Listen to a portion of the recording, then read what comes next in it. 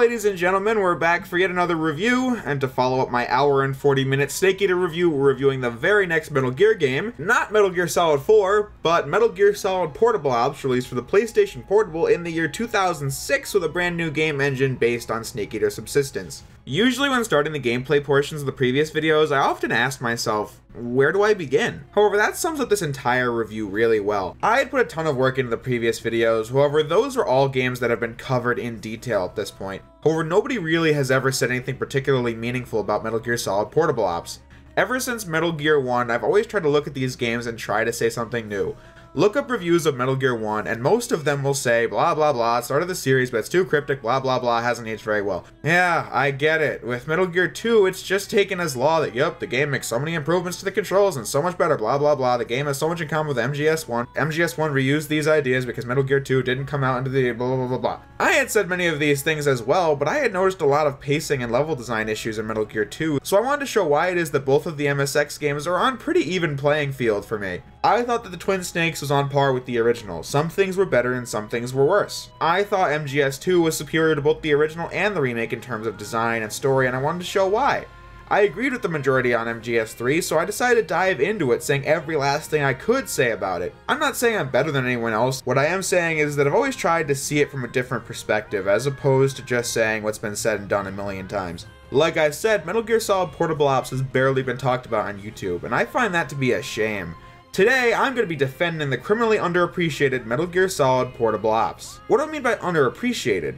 After all, the game got fairly good reviews, but that doesn't represent the game's legacy in the series and the fandom.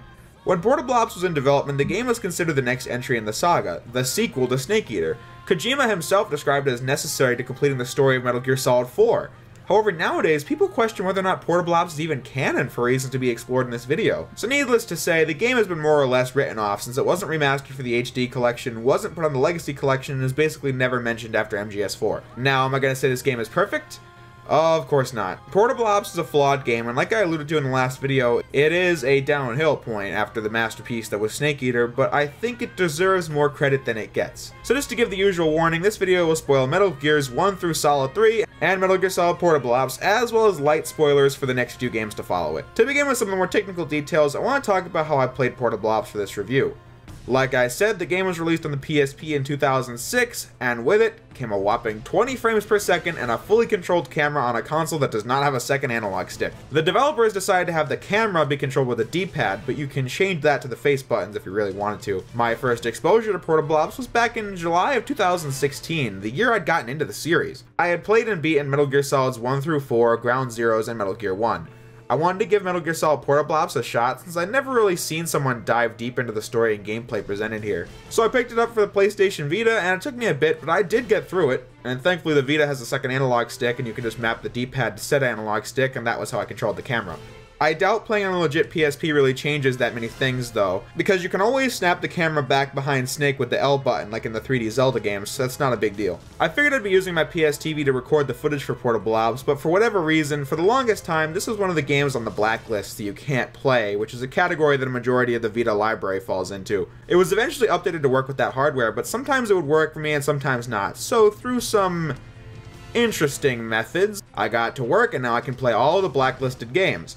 But when surfing the interwebs, I discovered that fans had released a hack for Portable Ops that allows you to play the game at 60 frames per second on an emulator. I knew this was going to be the way I was reviewing the game, and here we are. I also decked out the Xbox 360 controller with what I thought would be the most comfortable settings. However, I'll explain what those were in the gameplay portion. The patch is only in its beta stages though. The gameplay works fine for the most part, however, when running in 60 frames, these pre-rendered cutscenes will have none of it. By that I mean they run faster than normal, meaning that the audio sounds like it came from an SA2 cutscene. Or safe at the rehab facility. You defeated me. I had So when playing, I switched 60 FPS on and off since I knew when the cutscenes are about to happen. Hence why until the patch is completed, I recommend playing Portable Ops with a default frame rate on your first run. Why do all this as opposed to playing the game on the PSP? Well, this game is often compared to the sequel, Peace Walker, which was also released for the PSP.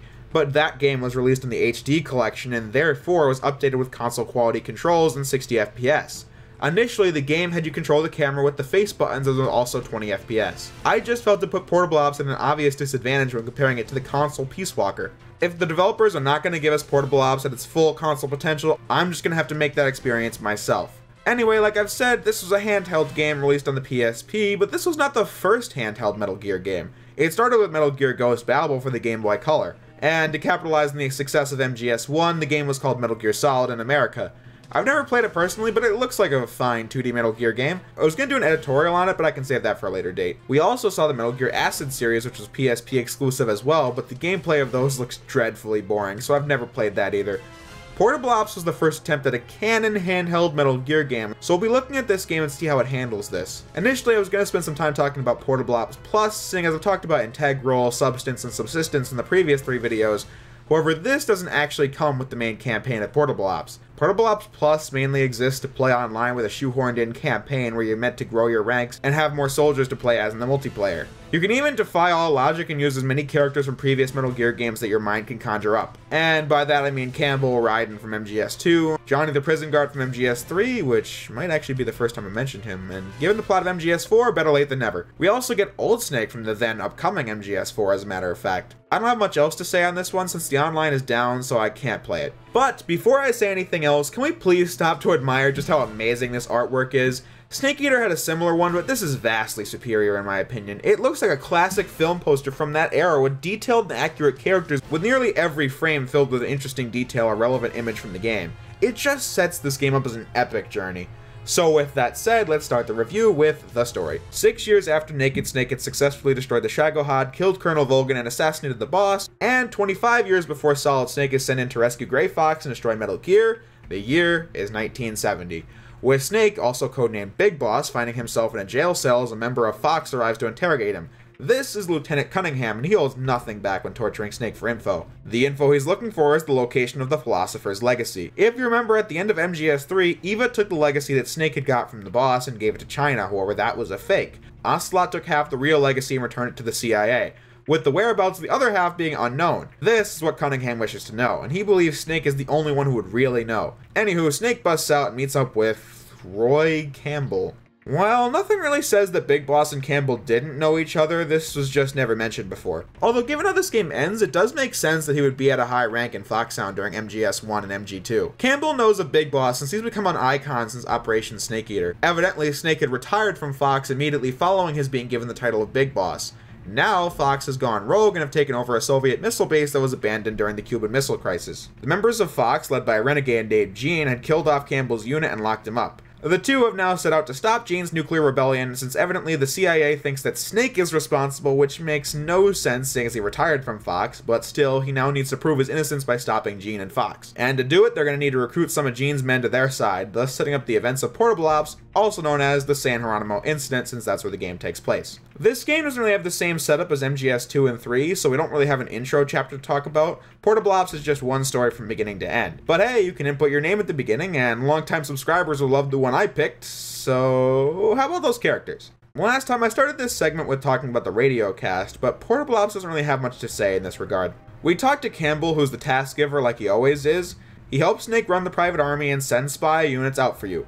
Campbell's a likable character in Portable Ops, and the actor does a good job portraying a younger Campbell, but nothing about him is really interesting. Other than that, we talked to Ghost, who tells us about the new Metal Gear. Snake tries to contact Major Zero at the beginning, but ends up talking to Paramedic and Sigan, who set up the mission, although we don't get to talk to them much since it only can be done via the communications tower. By the way, this is probably the least interesting codec of all time. There's not much subtlety here, nor are there many Easter eggs to speak of. We just see two PNGs having a brief conversation, and that's all there is in regards to animation here. So how is Snake in this game? To begin with, this game has the least amount of cutscenes in the Metal Gear series since Metal Gear 1, with about an hour and a half of these fully voiced animated cutscenes. So needless to say, this story doesn't leave as much to say as MGS1 through MGS3. How about what we did get though? Well, I think this is a logical continuation of what we saw in Snake Eater.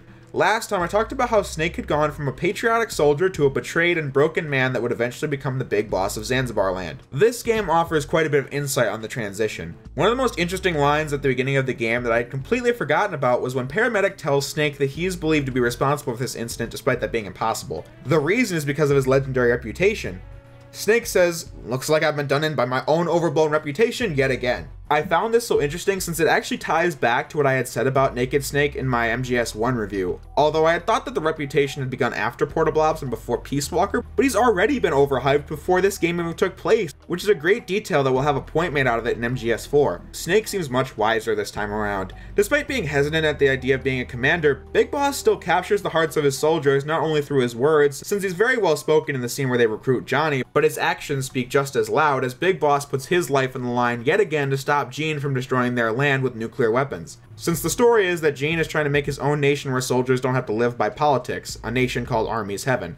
He's going to use the nuclear weapons left behind to destroy the Soviets since they left their soldiers here to die, and he's using that to gain the support of said soldiers. Similar to MGS3, I have more to say about Snake come the ending, but I'll get to that in a bit. Elisa is the female that helps Snake out in this game, and she's a member of Gene's army that helps with the detaining of the Perfect Soldier project. Her sister Ursula works directly with Gene on the field. These two sisters have ESP technology, with the governments of the world looking to use their abilities to their own advantage. Gene has taken them in and is still technically using their powers for his own benefit, but he still gives them more agency than the other governments, I suppose. She wants to help Snake since Gene has gotten his hands on Metal Gear Raja, the completed version of Granin's Metal Gear project. She doesn't believe in the use of nukes, and Snake is a way to stop him. She does help out when needed, like the part where she rescues Snake and company from being killed after they bust Snake out of jail, so that's all fine and good. But her character lacks complexity since that's about as far as it goes. But when Snake corners Gene, he reveals that Elisa and Ursula are actually one and the same. It's a matter of split personality. I believe this was caused by Gene, but I forget. Ursula being more powerful than Elisa, so that's the side that Gene prefers to work with. This twist did actually catch me by surprise, however it wasn't entirely out of left field, seeing as Ursula never spoke when she was on screen and never shared any screen time with Elisa. However, it doesn't really blow your mind.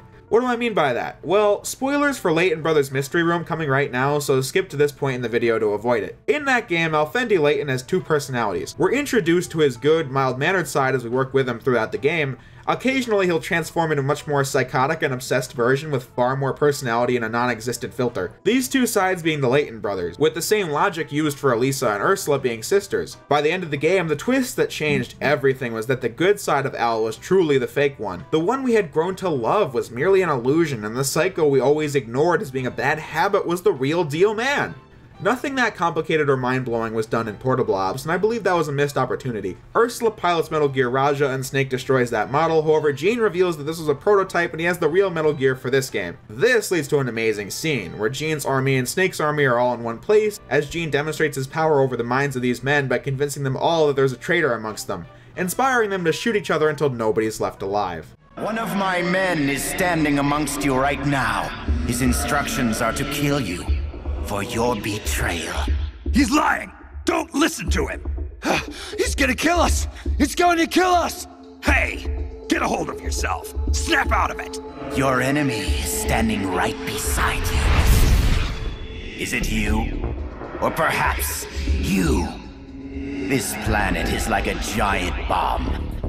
See how easily it blows itself to bits with a single nuclear warhead. Or rather, a single bullet. There he is. It's the enemy. Who's shooting? Who's shooting? The bastard shot him!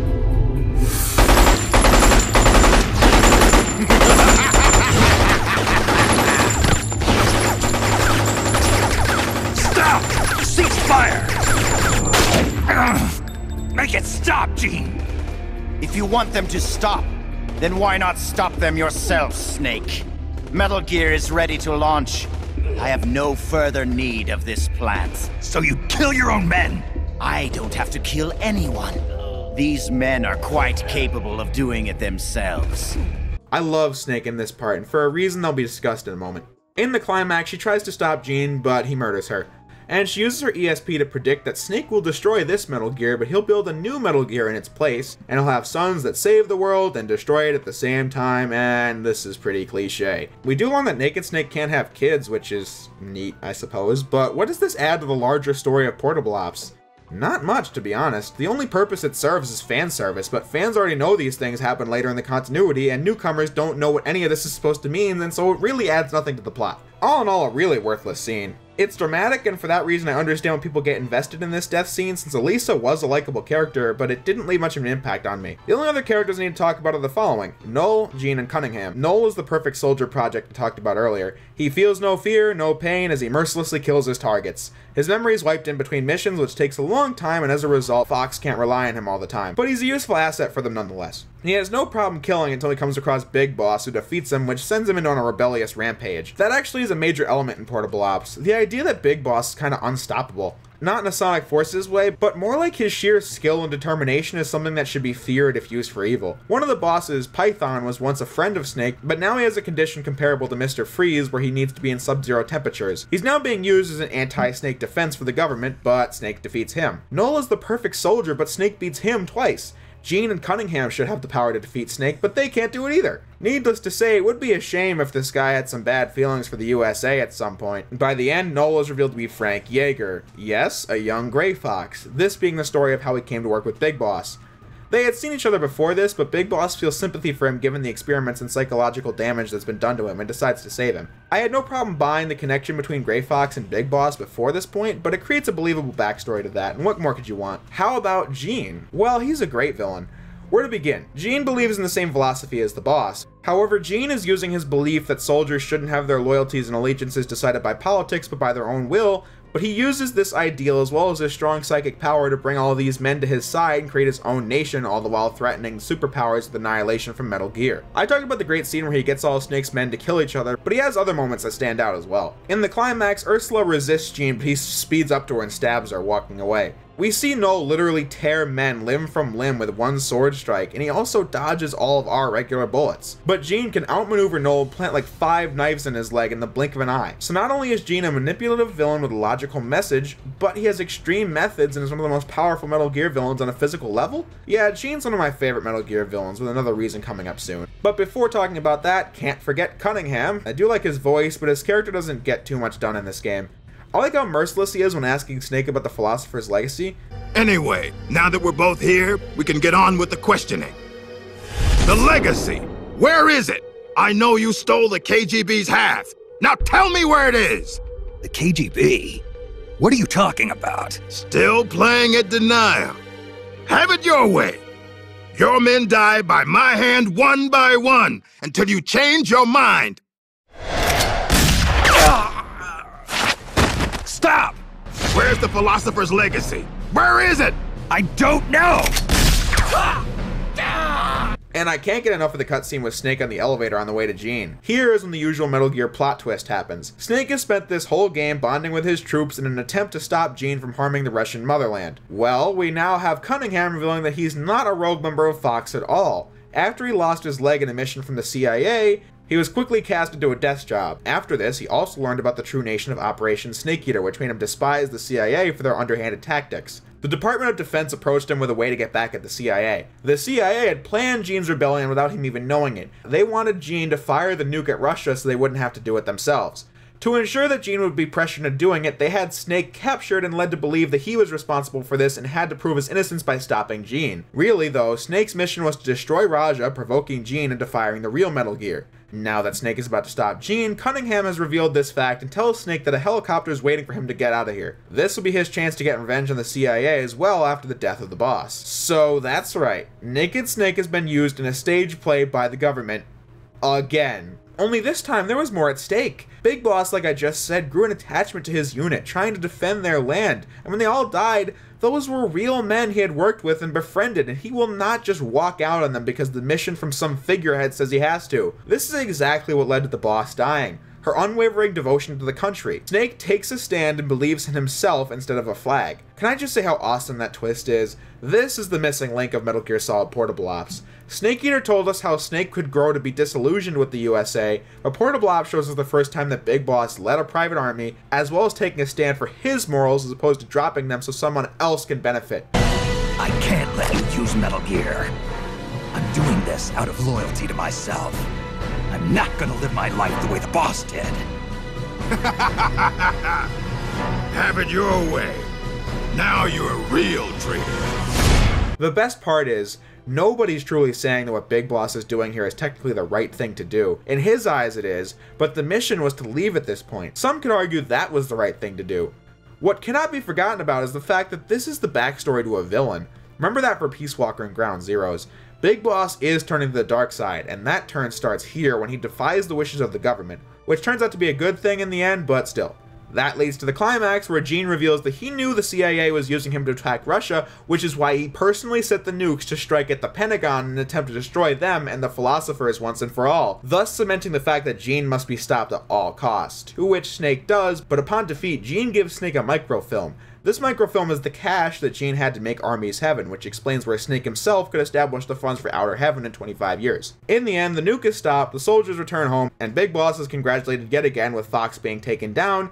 In its place, a new Special Forces group called Foxhound. After the credits, we get another revelation. Ocelot arrives at the director of the CIA and murders him, taking their half of the Philosopher's legacy, thus betraying them. In MGS2, we were told that the Patriots had been around for well over 100 years given the after credits scene. What's going on around here? I don't know. Anyway, where are they? Well, we were right about them being on Manhattan, but But what? they're already dead. All 12 of them. When did it happen? Well, about 100 years ago. What the hell? MGS3 established that the philosophers had been around since the beginning of the century, around World War I. The dates that MGS2 takes place in, the time the philosophers were created, and the disc that Otacon got in MGS2 all lead to the conclusion that the philosophers and the Patriots are one and the same. Over the phone, Ocelot is heard talking to someone, and we find out that Major Zero knew about it all, and he's planning on using this newly acquired half of the Philosopher's legacy to build a new group that achieves the boss's dream and replaces the Philosophers now that they're basically done for. Ocelot demands that this group must have Big Boss involved if he's going to consider it, thus implying that these characters are responsible for the Patriots, which is only implication in this game. This will be the crux of the plot in MGS4, so we can save it for that review, whenever I get to it, that is. That's basically it for the story of Portable Ops. It's pretty basic in comparison to the first 3 Solid games and even Metal Gear 2, but that's to be expected given the portable setup. As for what we did get, I think it's quite good. Many emotional moments that worked really well, revelations that continue to expand the timeline lore, but some dumb fan service like the flash forward or the fact that Sokolov was the one who designed Raja. I thought he died in MGS3, but I guess not. Either way, it doesn't really add anything to the story, so his inclusion is not really necessary. Also, for some reason, it's treated like some kind of big reveal that Big Boss finds out that the events of MGS3 was set up by the CIA, which makes no sense. Eva talked to Snake via the recording and revealed the whole thing. From here, you can basically play the things I said about the ending and why it worked again, since this plot twist is just there. To be fair, Gene suggests that one person in particular did it, which Peace Walker believes is the case as well, but that story sucks. Lastly would be the political talk, and I don't have much to say here. In my MGS3 review, I talked about how much was gained via the 60s setting, in terms of politics and pop culture. You won't find much of that here. Richard Nixon is not mentioned, putting the question I raised in the MGS3 review to rest, but they did mention America being in the Vietnam War, and they also talked about the Bay of Pigs invasion, but beyond that, nothing in Portable Ops really screams 1970 to me. It takes place in 1970 because MGS3 took place in 1964, and the timeline after the credits told us that Foxhound was created in 1970, so here we are. But what we really should be thinking about is whether or not Portable Ops is canon. You probably don't want to know how much furious debate there is over the subject, but I'll answer it right now. Yes. I really don't know why this game gets thrown under the bus when it comes to the story. I found it to be really engaging with a threatening villain, a great plot twist, fantastic character moments, and the list goes on. Like I said at the beginning, this game was promoted as the game that, sure, was not directed by Kojima himself, but was done in capable hands as they delivered a game that would bridge the gap in between MGS3 and the games that came out prior to it, as well as making setups for events that would take place in the game Kojima was working on, MGS4. Hell, Portable Ops was even shown in MGS4. At that point, this was just as valid to the lore as MGS2 and 3. This game started to be cast aside once Peace Walker came out. Here's the main issue. Kojima has now said that the key events of Portable Ops happened, but it's not worthy of being in the Metal Gear saga because there are certain contradictions in it. And I'm like, hello, this is Metal Gear Solid! The franchise where every new game is some giant retcon, whether it be good or bad. No joke, the idea that Outer Heaven had women and children in it was added to the lore in Metal Gear 2. The idea that Solid Snake was told he was the son of Big Boss in the climax of Metal Gear 2 and that he was a clone of Big Boss and had clone brothers was added in MGS1. The idea that the politics and events behind the USA for over 100 years was added to the lore in Metal Gear Solid 2. and the idea that Big Boss had a super tragic backstory with any redeeming characteristics was added to the lore in MGS3. Don't even get me started on the games that came out after Portable Ops. Peace Walker even makes fun of this game. Finally, we can leave all that crap in San Geronimo behind. When this story is eons better than that trash. Some have even said that Portable Ops cannot be canon because Gene gives Snake the microfilm to carry on the legacy of Army's Heaven, but at the beginning of Peace Walker, the MSF administration has anything but money on its side. So I'll ask, how is that a flaw with the writing of Portable Ops? It's not the fault of this game that a sequel pretended it never happened, all the while taking place after it. I find that kind of writing to be shameful, but this is not a review of Peace Walker. Point is, complaining about this would be like putting the blame on Sly 3's ending for the old itch coming back in Sly 4. In Dual Destinies, they make no reference to the new juris system that was established in Turnabout Succession from Apollo Justice. So should we be mad at Apollo? No, we should put blame on the ones making the contradictions. That should be common sense. Now this is finally off my chest, let us move on. The story is mostly told via static cutscenes with text, however on the rare occasion we get these comic book style cutscenes. Think of the motion comics from MGS 1 and 2, only not nearly as terrible. Those were lacking in environment detail with too many sketch marks and those hideous faces. These are much better, but are still lacking. Most of the time it's fine, however I can think of one too many instances where serious scenes are just kind of funny because of how dumb the faces look at times.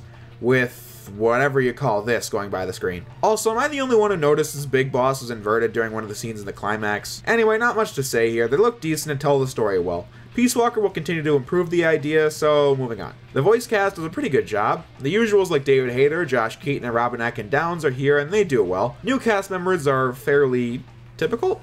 By that I mean these are exactly the kind of cast members you'd expect in the lower budget PSP game, seeing as when this game came out, actors like Tara Strong and Stephen Bloom were in like everything, including this. But there aren't many cutscenes, so there's not much to say in regards to the voice cast. Just know that the voice direction is just as high quality as ever. Portable Ops is a PSP game, and as a result, I don't have much to say about the graphics. I could tell you the resolution of the PSP and the pixelated look and the dithering, but who has time for that? In all seriousness, most of the environments and characters feel like they're ripped right out of Snake Eater with a fresh coat of paint, which is noticeable since new models like Cunningham or Campbell don't look nearly as good. But what does feel very fresh is the soundtrack of Portable Ops. This is some exquisite composition right here, and it doesn't sound very compressed, with pieces fitting the atmosphere to a T. The final boss with Gene being one of the highlights for me. Some of it doesn't even sound like Metal Gear music, and I like that quite a bit, with the main theme Calling to the Night being this game's Snake Eater, and while I do love it, I never really grew attached to it like most people. But that doesn't change just how high quality the lyrics, the singing, and the composition are.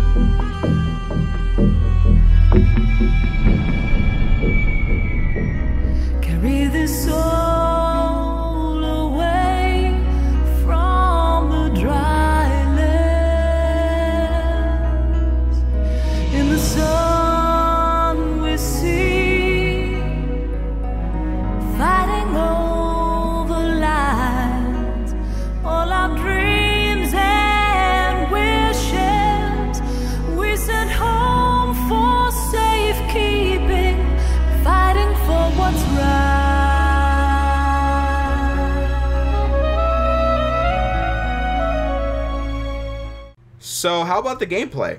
Well, I've reached that moment where I realized that I spent a half hour talking about the non-gameplay elements of Metal Gear Solid Portable Ops, which is more time than it probably deserves, but let us blast through the gameplay because Portable Ops does not do a whole lot when it comes to new ideas. Let's talk about the controls. I already talked about the camera movement earlier, so how about the button layout? Thankfully, this game is a fully customizable button layout, which is awesome. I really don't know why more developers don't do this. Would it really be that much of a troublesome inclusion? I said last time that Portable Ops is a sneak button, and it does, and that's mapped to triangle. Like always, X crouches and sends Snake into crawling mode, but you can also still do the dodge roll, which will send you into crawling mode if you hold on to the button. R1 goes into first person mode, and for the first time you can actually move in first person. The movement speed is far too slow for my liking, so I don't like using it too much, but it is there if you want to use it. The L1 button will lock onto enemies to make them easier targets. However, from my experience, this is pretty finicky. Equipping items has always been done with the triggers, but we don't have those in the PSP, so this is now done with the circle button, with square attacking. I always swap these two since the melee has always been done with the circle button in the previous games, with square not being too bad when it comes to switching items. When playing on the 360 controller, I map sneaking to the left trigger, equipping to the right trigger, and the D-pad to the right analog stick for camera. Other than that, I didn't make many more changes. This control scheme is the definitive Portable Ops playing experience. So how about the mechanics themselves? Well, many things from MGS3 have been ditched. We don't hunt for food, we don't need to change camouflage, we don't need to equip different weapons via a menu. Needless to say, the survival viewer was removed, with Metal Gear Solid Portable Ops still having stamina in it, but med kits refill health, and the returning rations refill your stamina. Being caught is also an instant alert, so don't get caught. Yeah, that's about it. When it comes to the basic controls and mechanics, Metal Gear Solid Portable Ops is largely lifted from MGS3. Although CQC has been simplified. This time we can't slit throats, but with a press of a button we can interrogate, and the CQC slam is much more efficient. Move the analog stick left or right and press circle. To trade off, enemies don't go down in one shot from this, which is fine in my book since we have better control, so that's a fine trade-off if you ask me. That, and you aren't supposed to get caught to begin with, and so the CQC slam shouldn't be a crutch that's dependent upon to not get caught, it should be a last resort in a bind. From memory, the perfect balance was found in MGS4 and 5, so we'll see in those inevitable reviews. The level design in Portable Ops is also pretty well done. For starters, this game does not have the linear structure from MGS3, nor does it have the dungeon design from Metal Gear 1 through Solid 2. You've probably heard someone in another video say that handheld games are generally played in short bursts. There are some exceptions to this, however, for any developer of a handheld game, it's usually a good idea to make sections of gameplay short so that progress can always be made regardless of how much time you have, since some people might only be playing in the car or a quick bus ride. As a result, Portable Ops is a mission-based structure, with Campbell giving your assignment at the beginning of the mission. Missions can range from 30 seconds to 10 minutes. It's not very balanced in this regard. Story-relevant stuff will last longer, but filler shite like causing a diversion will last no time at all. Not to say that this is a problem, but just an observation. Like I said, the level design itself is pretty well done.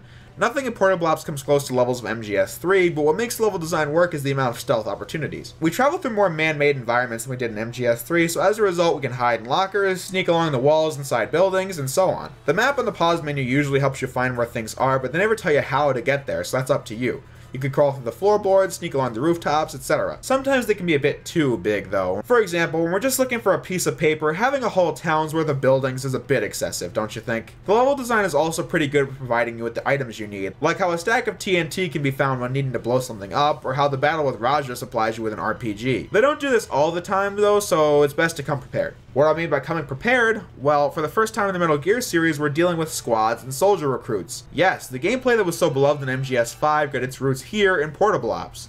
But since this was the first attempt, there are some flaws. To make sure you won't just use Snake the whole time, the developers gave each soldier, including Snake, 4 item slots. You can bring up to 3 extra soldiers with you, creating 16 item slots. So you can bring the proper amount of explosives, lethal and non-lethal weapons, medkits, and rations. When coming across an item or a weapon when your item slots are full, this means you can't collect it, which is just lame. I think they should have made it so that these weapons are automatically sent back to the base for later use. I also hate how you can send spies out and they'll tell you where useful items are, but they don't just get them for you, which I thought was the point of a spy unit. You have to go get them yourself, when it should have been that you send more spies in one location to get more items out of that location. Anywho, I think that 4 item slots is a bit needless, to be honest. Different soldiers have different stats, and that alone would have been a good enough reason to use them.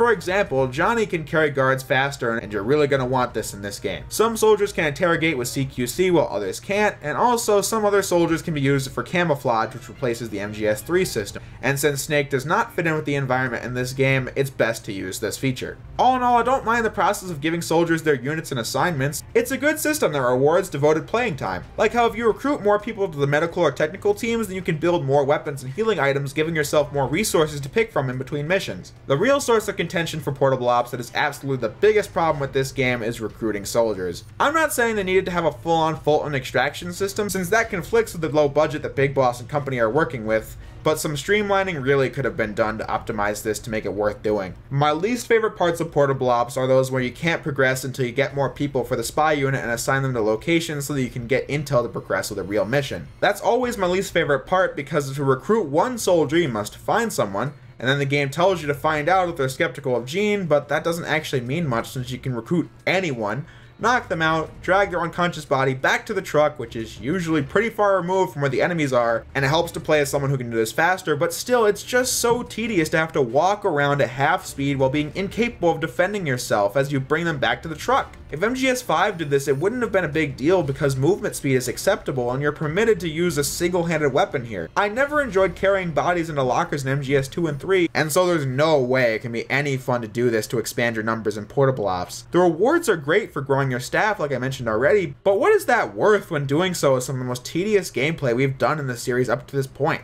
Find a guy, drag him back, find another, drag him back. It takes forever. There should have been an alternative here. Like, once your combat unit grows a bit, you can call a number and have them pick a soldier up when you leave them unconscious. The game does try to do this, but for this code to work, you still have to drag the body over to the hiding spot where your fellow squad members are, which, by the way, is usually only 5 seconds away from the truck. Why couldn't you just choose where your squad will be hiding, leaving convenient spots to recruit soldiers all across the map, which would make the experience feel more tactical? Also, why is it that the stats are different for every soldier, but you can't learn what these stats are until you've recruited them? It doesn't make a huge difference since the final results will usually be the same, but still, that's another kink to iron out for the next game to use the mission-based setup. Does all this ruin the game though? I don't think so. I personally believe that the recruitment process has been used as yet another rationalization for throwing this game into the garbage. In regards to base development, I played Portable Ops as minimally as possible and got through just fine. Never needed to farm for soldiers to make the game more playable since it's quite doable when you aren't going out of your way for soldiers. I only had to when I needed spies, and even then I only grabbed like 1 or 2 and called it a day. The mechanics in Portable Ops, the level design, and the story were so fantastic, so I don't see what the issue is there. But I'll get back to that in the conclusion, which leaves us with the last thing for the gameplay, the bosses. I really can't get enough of these battles. None of them are truly innovative like the battles of MGS2 and 3, and some of them are more or less just shooting matches like Cunningham, but the ones I love would be Python and the 2 battles with Null. Both are excellent since the whole time you really feel like you're being hunted, with the battle with Python stripping your vision away, so you need to rely on your senses and wits to outmatch him. You can use thermal goggles to help out, however this doesn't just save you since firing blindly will cause them to shoot your weapon, making it unusable for a few moments. But the definition of good timing and Predator skills are the Null bosses. You can't use CQC since he's so good at it himself, so you need to lure him around and find a good time to strike. The whole time you can just hear his footsteps coming after you, and it creates a genuinely scary atmosphere when being caught since he kills you in no time, making victories all the more satisfying. And lastly, I like how the battle with Gene utilizes his ability to play with people's minds as he says the final words of the boss. But still, it's a simple fight with a few patterns to learn as you overcome Gene, thus ending the game, leading us to the conclusion.